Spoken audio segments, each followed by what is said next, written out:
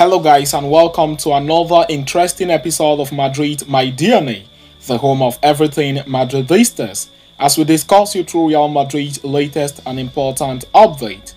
Kickstarting with today's agenda, Real Madrid won the kit. Arda Guler scores on his first La Liga start for Real Madrid, giving the Merengues a 1-0 lead against Real Sociedad. The goal, however, turned out to be the match-winning goal as the Merengues sealed out a 1-0 win over the Basque club. We are going to be bringing you a full update on that in this episode as we progress, and shortly after that we will quickly turn our attention to the next agenda of the day as Barcelona icon Ivan Rakitic invites Real Madrid veteran man Luka Modrić to join him in Saudi Arabia should he be considering an exit from the club this summer. We will also be bringing you a full update on that in this episode as we progress, so please stay tuned right up to the end. Do not forget to like and subscribe to this channel, turn on your notification bells so you do not miss on our daily Real Madrid update. Coming off an incredible, successful week with wins against Manchester City in the Champions League and then over Barcelona in La Liga, Real Madrid have caught momentum at the right time of the season once again. They are flying high towards the La Liga title, and they needed just 3 wins to confirm the La Liga heading into their game against Real Sociedad last night.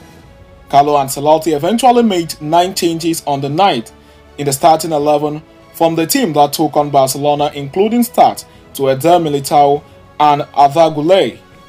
That bet eventually paid off as half an hour into the game last night, youngster Arda Guler scored his second ever goal in La Liga on his maiden league start for Madrid.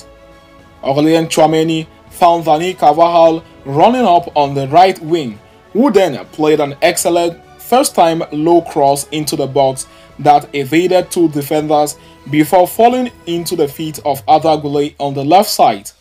The Turkish international made no mistake slotting the ball into the bottom right corner with his first touch and ran off to the corner flag to celebrate.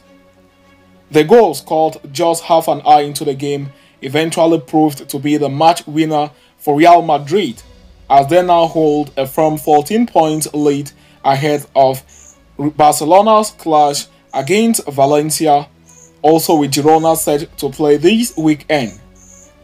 Arda Guler eventually won the Man of the Match award on the night, showing off his incredible skills and giving the manager something to think about when it comes to starting him and giving him more game time, as he has not been short or even shy to prove his worth when he has been given the chance this season to do so.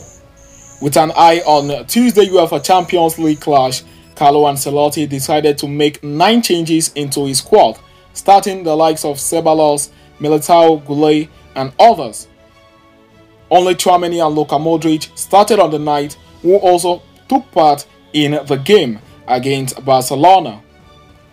Real Madrid will be looking to win the La Liga title against Cadiz next weekend should Barcelona fail to beat Valencia when the two face off on Monday night. So it is left to be seen how the La Liga title pans out at the end of the season. Having discussed and concluded with that, we are going to quickly turn our attention to the next agenda of the day as FC Barcelona icon invites Real Madrid veteran to join him in Saudi Arabia, report claim. Luka Modric's future has been an ongoing topic of discussion in Madrid for a long time now. At the age of 38, many in their administration feel his continuity will do more harm than good for the team's transition.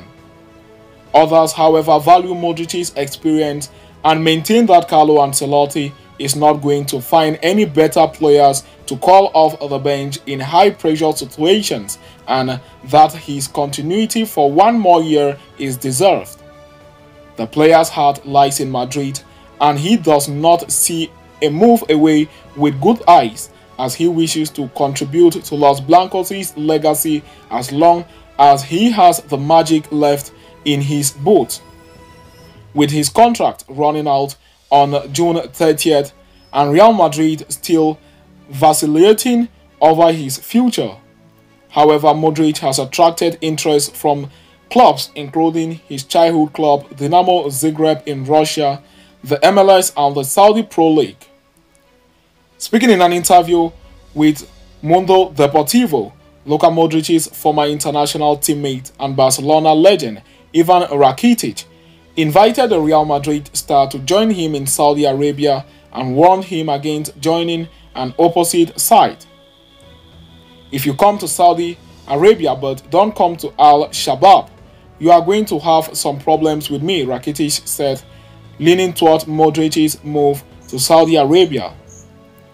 Elaborating on what Modric's move to Saudi Arabia would mean for the country and the league, he said, "If he decides to move, it would be fantastic. I would call him and try to do everything possible for Al Shabab, for Saudi Arabia, to bring him to the Saudi Pro League or give him all the information he may need." Finally, Rakitic did not rule out the veteran's continuity in Madrid for another season, saying, "If he decides to stay in Madrid for one more year, I think that enjoying Luka Modrić at the highest level would also be fantastic," the veteran concluded. With some various news outlets already speculating a departure for Luka Modrić in the transfer summer, however, the player himself is keen on staying at Madrid, as reports even emerged last week claiming that the veteran midfielder has already accepted his role at Real Madrid. The report stated that Luka Modrić already understands that he cannot run for 90 minutes, and if the manager brings him on the final stages of the game or when experience is needed, the veteran will be pleased and happy to help the team. Also, the report also claimed that Luka Modrić wants to help and ensure that the youngsters at Real Madrid grow in a conducive environment. His work in the team is more of guiding the youngsters towards a very big future, something that he and a veteran counterpart Toni Kroos have been doing all season long till date. Although Carlo Ancelotti has chosen Kroos largely over Modrić when it comes to game time at Real Madrid, the veteran has come to terms with that and has still decided to stay. So having discussed and concluded with that, we have come to the end of this interesting episode. Thanks for following us right up to the end. Please do not forget to like and subscribe to this channel. Turn on your notification bells so you do not miss on our daily Real Madrid update. See you next time, and a very big Hala Madrid to us all.